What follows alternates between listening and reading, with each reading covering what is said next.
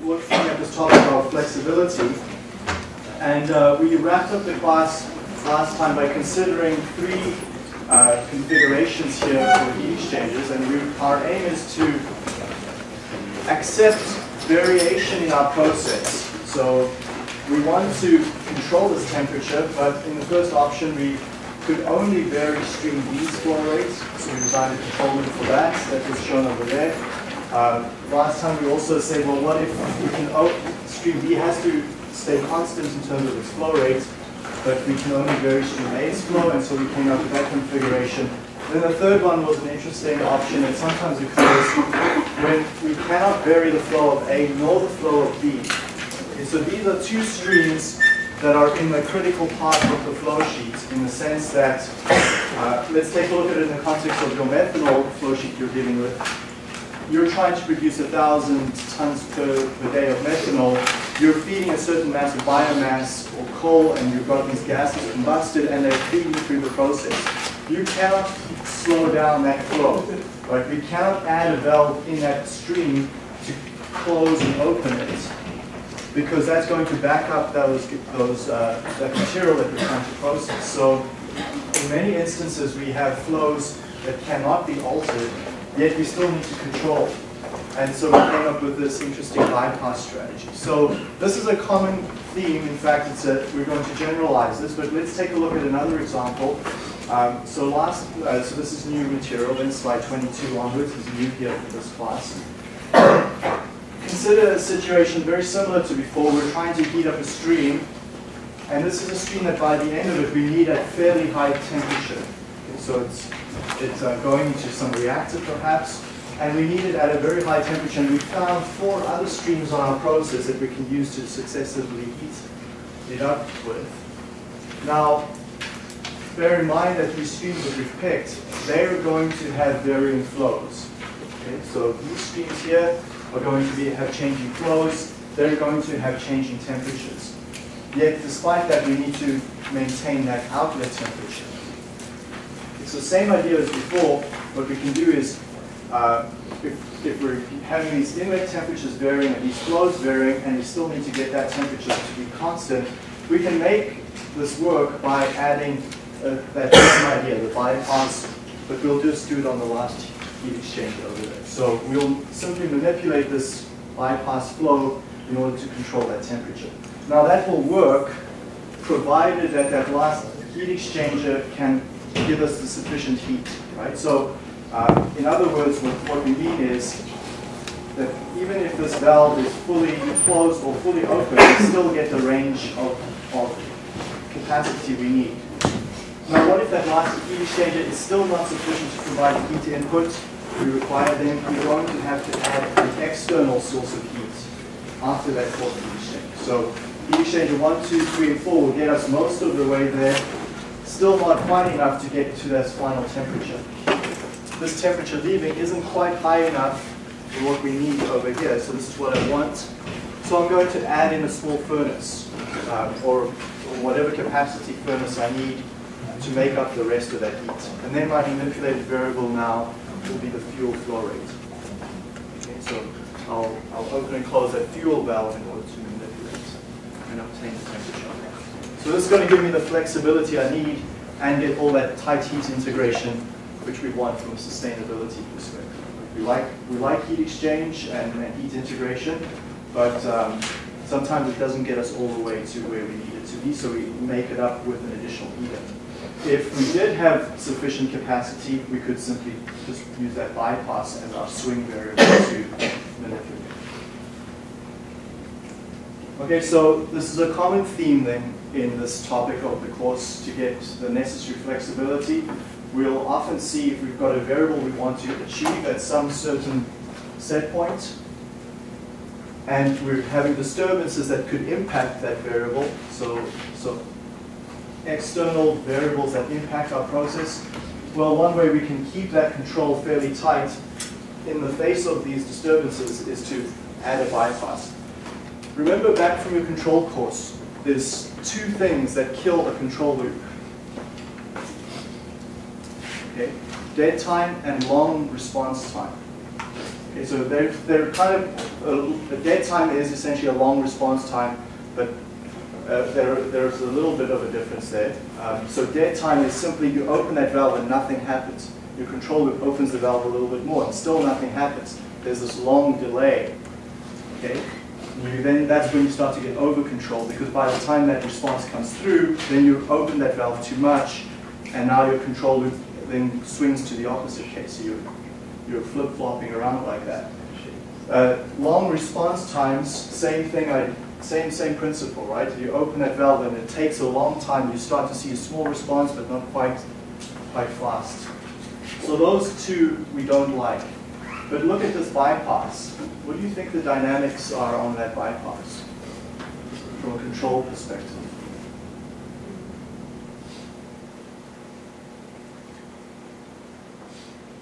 Slow dynamics, fast dynamics? Really fast. You're simply opening a valve, and right away you're going to see a response in that temperature. So the delay between opening a valve and seeing a response at TC is minimal, seconds or milliseconds even. So this is a great way to control this temperature. Contrast that to controlling back over here. Think back. So here I open this valve. What are the dynamics before I see a response at the temperature? A little bit slower, right? You open this valve, you have to wait for this hot stream to interact with the stream coming across. There's a bit of delay there in that response. Whereas the bypass option, much faster dynamics, and we can get a better control on that temperature as a result of that. Okay, so this is actually one of the things I will hope that you see over the next 6 classes where we look through all these topics over here is that you're going to start to see many of the same things coming through, right? So to increase our operating window,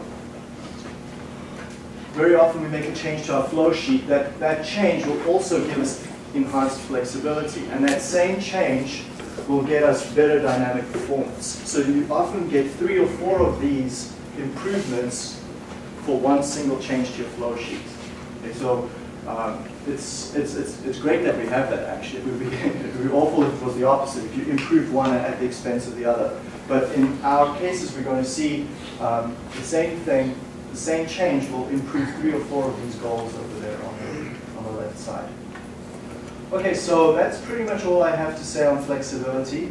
For those of you that we said last class on Wednesday, we were looking at the bioreactor case study. Here's one way you can get additional flexibility on that case. So I'll leave you to work through that example and think through what the purpose of each of these valves are and what they would be controlling in each case. Okay, so back earlier, at a much earlier slide, we had said what our control objectives are. Here is one way to achieve those control objectives. I'll leave it up to you to close the loops. Right? So the bio people know the cause and effect.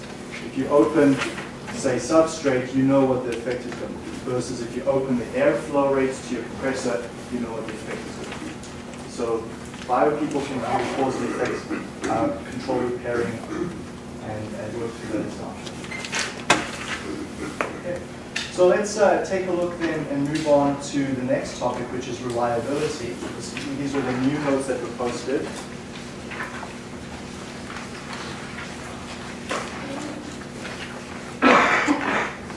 Okay, and I don't think we need to explain the justification for this too much, right? We're very comfortable with this. We've seen this in a few of the tutorials. Reliability essentially recognizes that for a given flow sheet, if I had a piece of equipment fail on me, so here for example I have a pump. Now pumps fail quite frequently. I'll show you that in a minute. So if that pump fails on me, I'm no longer able to maintain control of the liquid level in this tank, nor move material out of the tank over to the flash drum, which gets recycled back here. That's going to immediately cause me lost sales. I may have to dispose of some material now that's unprocessed through this loop here.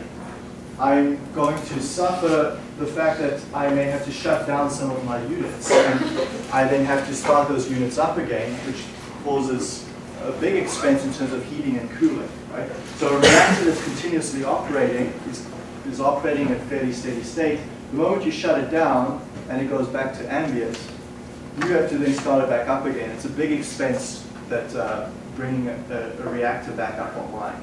Okay, so some of the tanks I've worked with are pretty much the size of this room or small, just a little smaller, and the jackets on that, there's a tremendous thermal capacity on that. If you have to bring that jacket back up to temperature again, that's a huge energy expense just for a temporary shutdown so that you can replace that pump. Okay? And you obviously have to not only shut down this unit, but take a look, for example, if this pump is not flowing anymore, you're no longer exchanging heat in a heat exchanger, and this stream, this hot oil, is maybe needed on another part of the flow sheet, further down or upstream, and now suddenly this hot oil is not coming in at the temperature it needs, so it may cascade down to shutting down other parts of your process, or at least suffering poor performance on other parts of your process. So there's really, it's very easy to justify the fact that we need good reliability on it. Now, if I say the word reliability to you, what are some of the things that come to mind? What do we mean with that term reliability? If your boss says, I need you to make this flow sheet more reliable, what are you going to take from that instruction? You want the process to operate the same way every time you enter similar inputs. You want the process to operate the same way every time you give it similar inputs. Okay, that's consistency. A little bit. Yeah. Okay, I see where you're going. Oh, yeah. What do you mean if you say, oh, my friend is reliable, I can always count on him or her? What do you mean by that?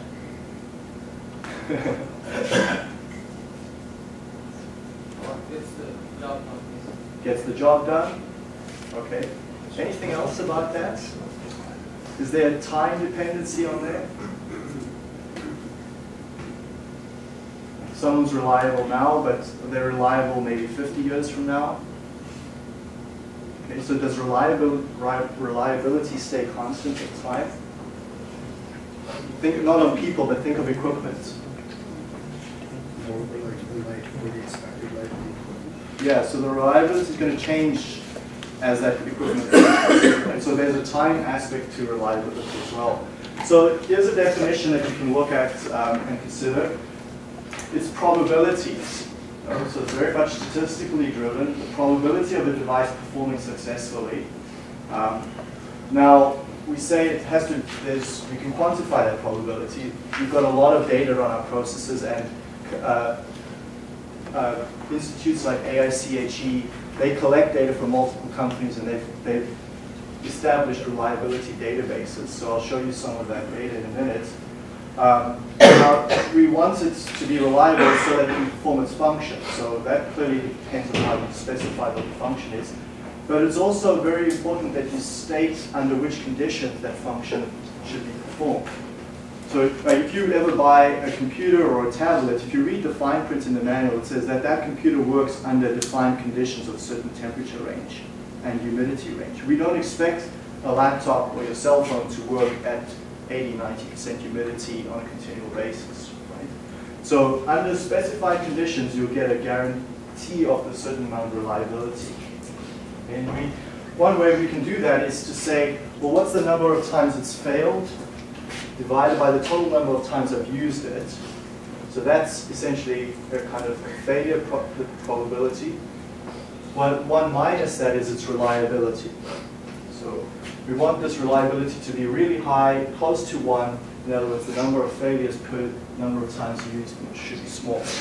We can also look at, so that's probability of failure then. F of t is the opposite of reliability. So reliability is what I just defined as 1 minus f of t, essentially. So R, we can say R of t is 1 minus f of t. So that's essentially the failure rate. And we can also, the probability of failure is f of t. We can also define another variable, the failure rate. This is a little bit more intuitive.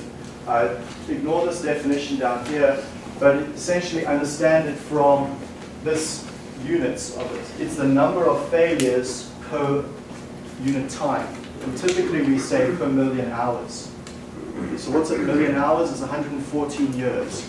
Number of times the device will fail within 114 years is a good way that we work with these instruments and with our data. So what is the failure rate for your laptop computer? Any numbers? Had mine for 4 years and It's only failed once in 4 years. So failure rate in 114 years.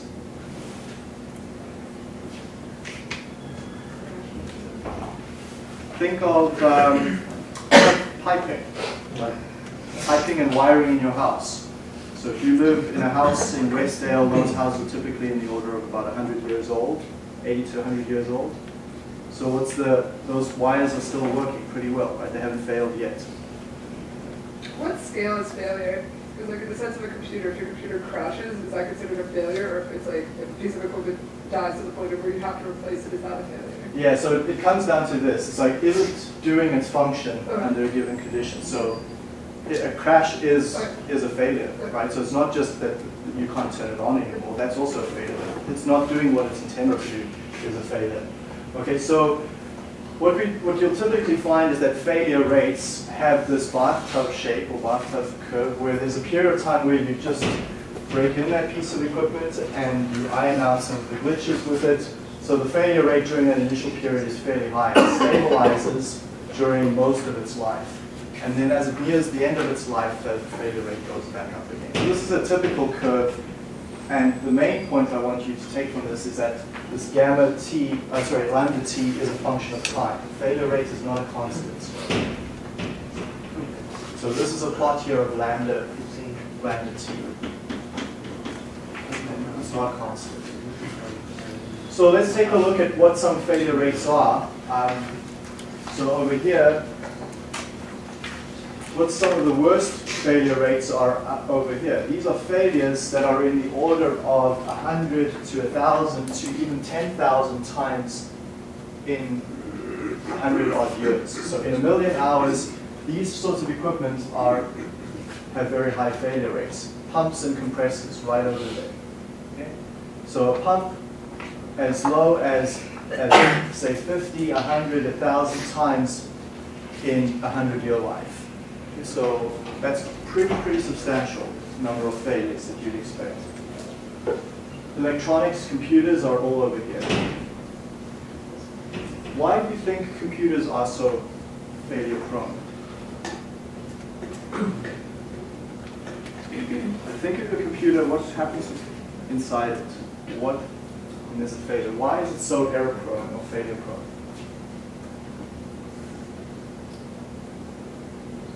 Relative to, say, something like vessels or pipes. Pipes are over here. Pipes are some of the lowest failure items.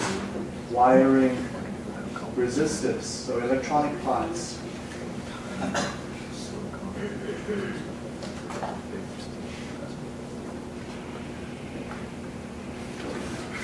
Is it just like the complexity of the machinery? There's a tremendous complexity. It's made up of many of these things over here that have low failure. You combine them all together and now you get high failure. And what is it about that equipment setup that makes it so failure prone? Okay, we're going to get to that in a minute, but think about why. We may not get it in today's class, but we'll certainly look at it on Tuesday. So we can also go to ASCHE's database. They've compiled, so over here, they compiled data on selected equipment. And if we look up the page on rotating equipment, particularly for compressors, we can see here that the number of failures per million hours aggregated over a large sample is as low as 3 failures, as high as 5,600, but on average, the mean is 1,400 failures. So compressors, some of the most high levels of failure back here again. So compressors were out here. Pumps and compressors over here. This is some of the most highly prone to failure. One other thing just to know that's superscript 7. refers to the fact that this table does not include equipment designed for the nuclear industry. So the nuclear industry will specify equipment and have it manufactured so that it has much lower level of failure. Okay, so again here we don't need to go through some of the mathematics, but one interesting parameter is if you take this failure rate and you invert it, you get what we call the mean time to failure. Failure rate inverted, average time between a device being placed in operation and its first failure. So we'd like this to be high or low? High. Mean time to failure. So in other words, equipment with a low, small gamma, we will have a high mean time to failure. That's desirable. One other thing to bear in mind is that we, just some other terms that you'll see in this industry is mean time to failure. There's also mean time to repair, MTTR, and MTOW, mean time of waiting for spare parts and for that equipment to be fixed up. So if you sum up those 3 times and divide it in the denominator and you put it in the mean time to failure in the numerator, that's availability. So we'd like that to be high. But you can see how that can be high, yet still have a piece of equipment that's not working as it is intended. Here's an example that Dr. Nolan has put in his notes. A computer failure is, it might have a long time to failure, but if it's MTTR, mean time to repair, and mean time to wait are very low, in other words, that would mean like a computer that reboots very quickly after a failure, then you still get high availability. So we're saying it's very quick to reboot, the mean time to repair and mean time for waiting is very small. This still is close to 1. You've got good availability, but that's still not desirable. That computer system continually rebooting and restarting is not a useful device. So what we typically aim for, and it again varies in different industries, but we typically will aim for 361 days of the year operation in many chemical processes. Okay, so 4 or 5 days per year for shutdown. Some companies will turn around or maintain the process every 2 years, so they'll have a 10-day shutdown every 2 years. Other industries vary, right? So again, it's not a continuous number. It's not always that number. And industries that work with primarily batch processes, they'll be maintaining their process anytime the batch is not run. So it's different there as well. What should we be using for our project in terms of operation? Because we're looking at revenues and expenses per year based on. Yeah, it's going to wash out in the error for your project, yeah, for 30 years. But if you wanted to do a more careful analysis, you could use a number in the order of 5 to 10 days shutdown. So this is what we aim for. We would ideally like our equipment so that we can maintain it during that shutdown period. So what I mean by that is we know that we can never get 100% availability, but how can we get as close to that as possible? Well, one of the ways we can do that is perform maintenance, preventative maintenance, and repairs on that equipment, and we can do that during the shutdown period. So that's going to boost our availability because then we can increase that mean time to failure goes higher and higher if we keep our equipment maintained. Other ways that companies will do it is that they'll have a fairly substantial break-in period, so this commissioning phase. During commissioning, you'll move this process to all sorts of operating conditions and extremes that you would never normally use in practice. So that's actually a good thing. Firstly, you're starting to understand how your equipment works, and then you're moving it to very extreme forms of operation. It's kind of like you're driving that new car off the car, and then you go at high speed around corners, like really slippery roads, and you're kind of pushing the capability of the car just to see what it can do. But under normal conditions, that's not how you use it. Same idea for commissioning. You move the process to extreme operations that you don't usually operate at, and you're using that to uncover failure modes. Okay. The other thing that's very important is you'll see in all companies of a reasonable size, they'll have a spare parts storage on site where they'll always keep one or more items in stock so that you're not waiting for that spare gasket or that spare part from the supplier that may take 5 to 10 days to put you behind schedule. Okay, so let's take a look at some ways that we as engineers can proactively improve reliability on the process. So these are some things you've seen before. Take some time here and we're going to work through them. We need to replace or remove an equipment without stopping plant production. That's our goal. To improve reliability, we want to keep going. In this example where there's only one pump, we can switch between the two of them. And so if we only need one pump at a time and we put two in parallel, we can work on one while the other is going. We've seen the case with valves before. Okay, and we've likely seen the case of heat exchangers. So let's work through these. Take a minute and add any elements to that piping diagram that you'll need to improve the reliability. So as shown there, that's not going to get you reliability. What do you need to add to it?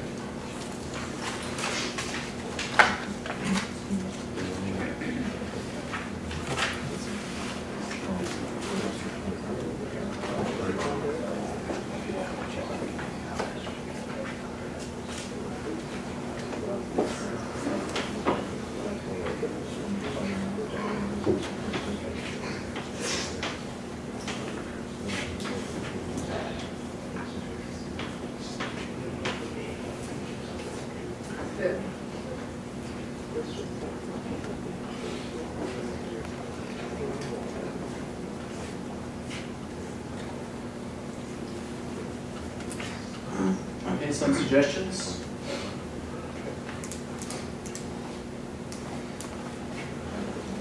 Jonas? Add check valves after each pump to prevent backflow. Okay, so add a check valve after each pump.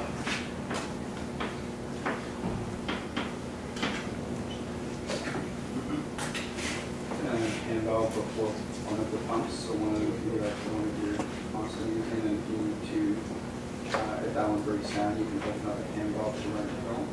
Okay, so a hand valve here, Sure. and the other one, or just one of them? Just one of them, because if the pump's broken down, it shouldn't have any fluid going through it, plus you've got a check valve up ahead, that'll stop backflow from coming back.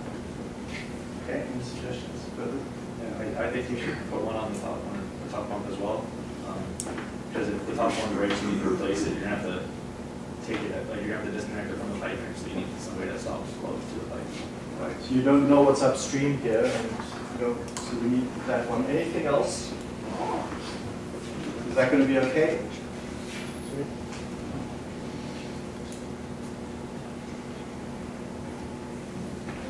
Okay, we'll also typically add check valves here after the pump as well. So not check valves, hand valves to the pump as well. So the one-way valves, depending on the technology you use, are not always leak-proof. So this will isolate that pump. I can then disconnect it and totally replace that pump. What's the purpose of the check valves?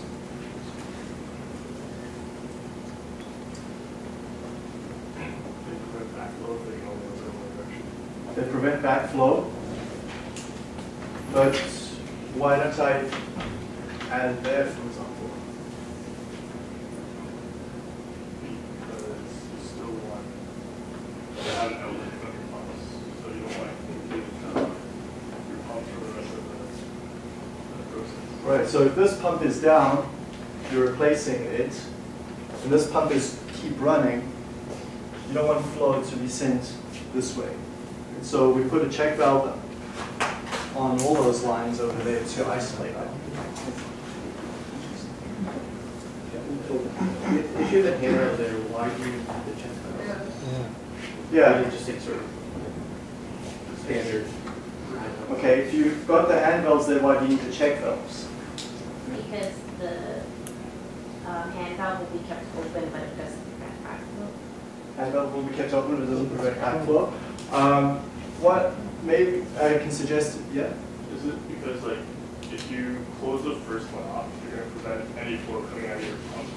And because you don't want backflow, like if you didn't have the check valve there, you'd have backflow, and you try and close the hand valve with flow possibly going against it. So you say that again, you close. So you want the check valve because if it wasn't there, you should try and close the hand valve with the possibility of flow still coming into it. Flow still coming back to you. Yeah, that's interesting. Yeah, so during, just to shut it down. The other reason why you'll see this situation is because upstream here, we don't always know what's, I mean, this example is very isolated, right? But in many processes, what's upstream, there might be tanks over here and other vessels with fluid in there. And if you shut both of these pumps down, then you can get backflow, especially if that's at a higher elevation. Okay, so this will prevent any backflow in a situation where under normal operation and you shut these two pumps down. So as you're going into shutdown or some other shutdown of the process, then you don't want this material flowing back at you. But if you shut the pumps down, both hand valves will close. Yeah, but you're relying on someone to actually proactively go close those hand valves. So this comes back to this principle of making sure that changes to your process don't lead to inadvertent bad behavior. Kind of like this IKEA principle. You just can't screw it up. Right? So a check valve will just not allow backflow action. Okay? So for those of you that have, there's some check valves just to illustrate the principle. So under regular flow, it's flowing up this way, and if that flow stops, there's not sufficient force to push that string back, and so that ball will fall into place over there. It will get pushed into place. And then another option is, there's so many different types of this type. See, so here it's spring-loaded flaps that will then open up under flow and then close back up again. So if you've got backflow, it pushes it shut and keeps it shut. So different technologies, and there's several other options available for that. Okay, so check valves, hand valves, to improve the reliability. So after this course, you may want to go open businesses for valves and sensors because you're starting to see it's just everywhere, right? Let's take a look at another one you've seen before. We won't go through this one again, other than to just show, again, here, if this important control valve up here in black is going to leak, and they will periodically fail on us, there's high failure rates on those relative to some other instruments. Those valves move up and down continually all day, and then they don't always seat properly, and they need to be changed if they fail. What we'll then do is close and isolate it, and then have a hand valve that will be manually controlled by an operator for the hour or so that it takes to replace that other valve. So we've seen that one before. What else do we add to this heat exchanger to improve its reliability?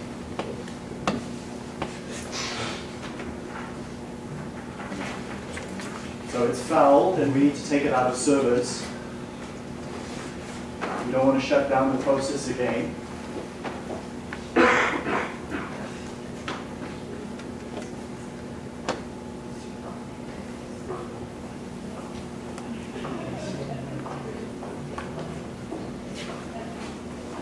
Take a minute to think, add to that diagram any additional piping and valves or other equipment that you believe will be useful to keep your process operational for a period of time that you clean it out.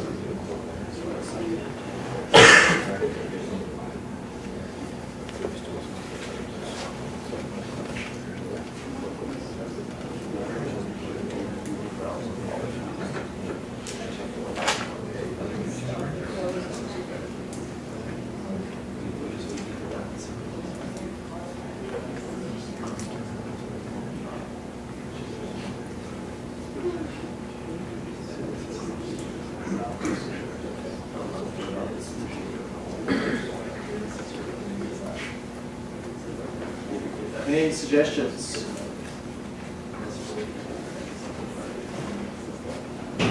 What are we going to add to this flow sheet?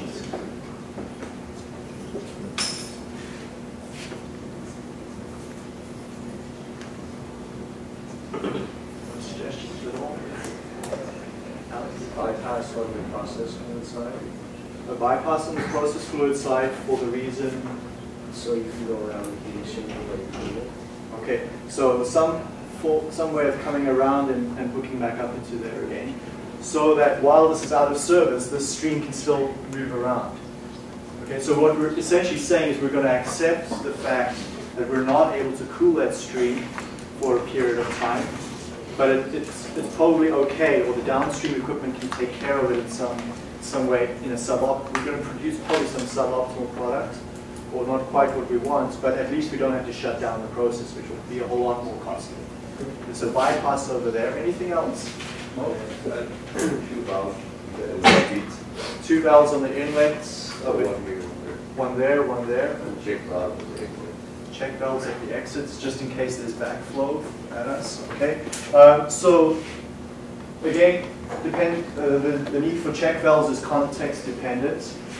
Certainly, valves over here to isolate the heat exchanger on all the entrances and exits, and then the bypass. Why might we have a valve on the bypass over there?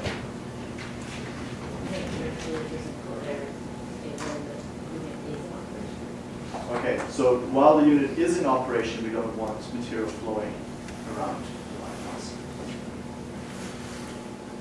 Would you, in a real world scenario, would you put another heater in that would be part of the bypass stream so you would heat it up, or would you just accept the fact that you can't heat up or cool down whenever you have to do that stream? Yeah, so the question is in a case that you would actually add in a second heat exchanger.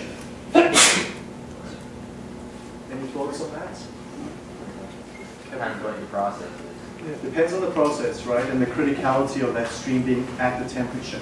I'll show you an example of that. What are you essentially doing when you're adding in a second heat exchanger? Are you doing it in series or in parallel? Parallel. Okay, so hold that thought. We'll hopefully get to it today, but maybe tomorrow, Tuesday at least. So what we're going to we recognize here that we cannot take the equipment out of service while it's in repair. We want to be able to repair it while it's going, okay? So what you're starting to see is you need many more valves and potentially parallel equipment to keep this operation. So think of it this way, right? What we're essentially asking to do is imagine trying to do maintenance on your car while it's driving, right? That's what we're trying, that's our goal here. Keep our process running, but still do maintenance on it as it's operating. Essentially, we're adding tools or equipment or valves or piping so that we're able to achieve that goal. So let's take a look at this. A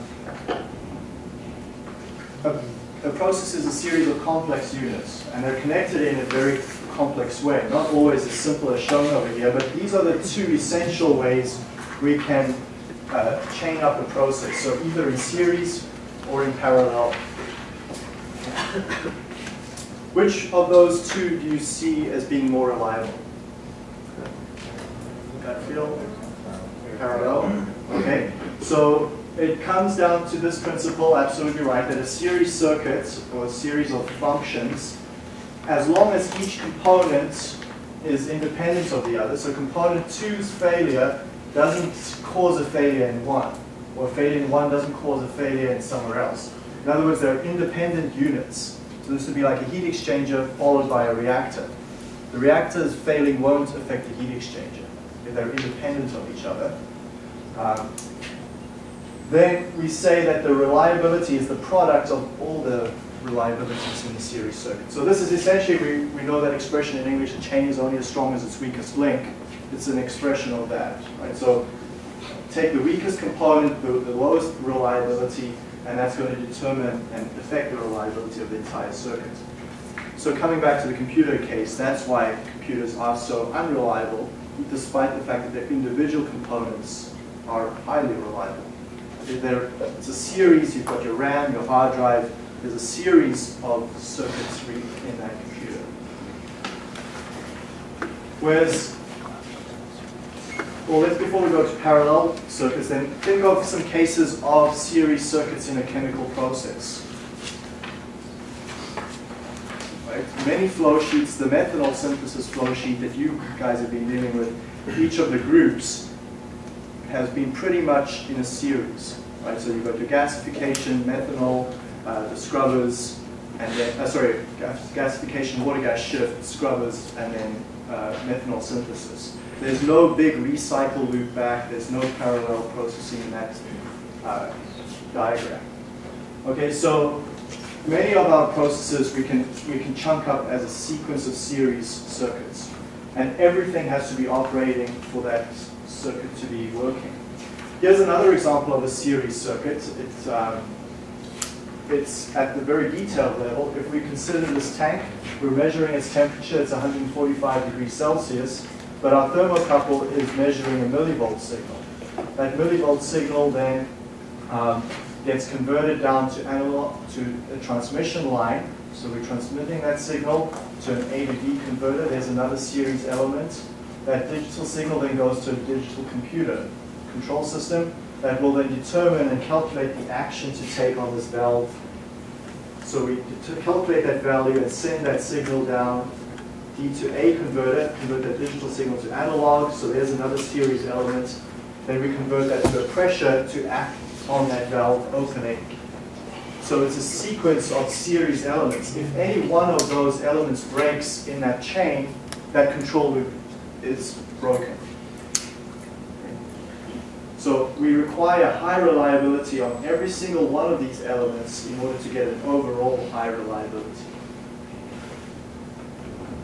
Let's look at parallel circuits then. Parallel circuits, we can calculate the reliability of the overall parallel circuit by saying it's essentially, recall back from earlier, we said reliability is 1 minus failure. Well, failure here in this case is the product of each of the individual failures. So here's the failure of the first unit up there, and the second unit's failure is 1 minus R2. For a parallel circuit to fail, you require both of those units to fail simultaneously. So failure of one unit multiplied by the failure of the second unit, that gives you failure there.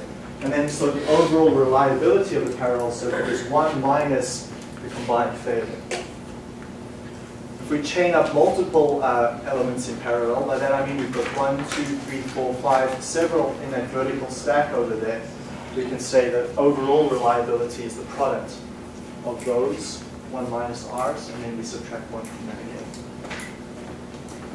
So what I'd like you to then take a look at is take a look at this circuit over here and consider each box to have a reliability of 90% and calculate the overall reliability of that circuit as a result.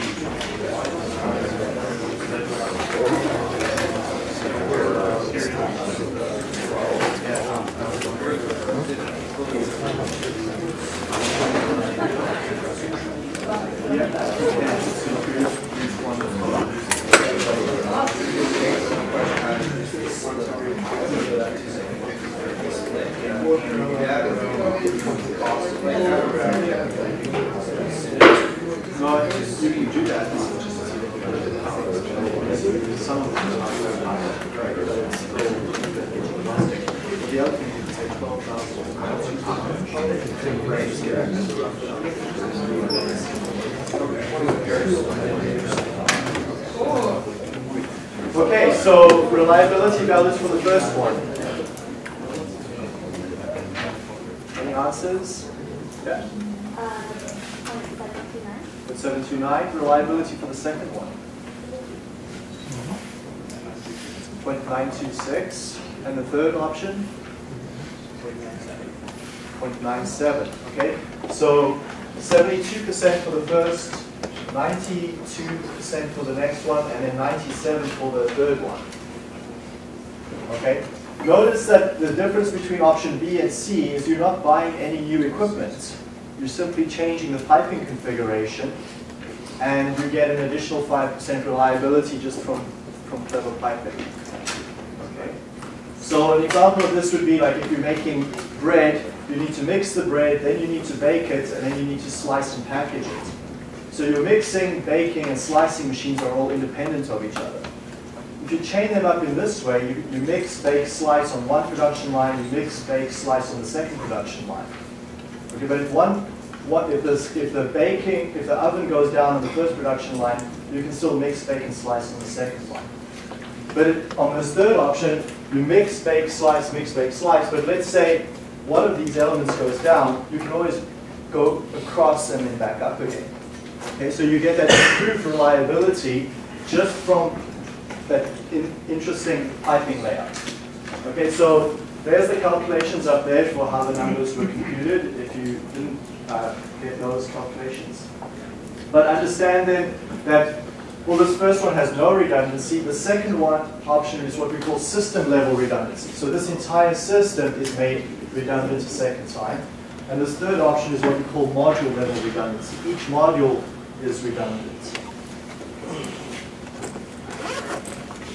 So I'll leave it at this point, and we'll take it from here on Tuesday. There is a tutorial on Monday. The tutorial on Monday will cover the topics on reliability that you've been looking at the past few classes, and the next coming classes.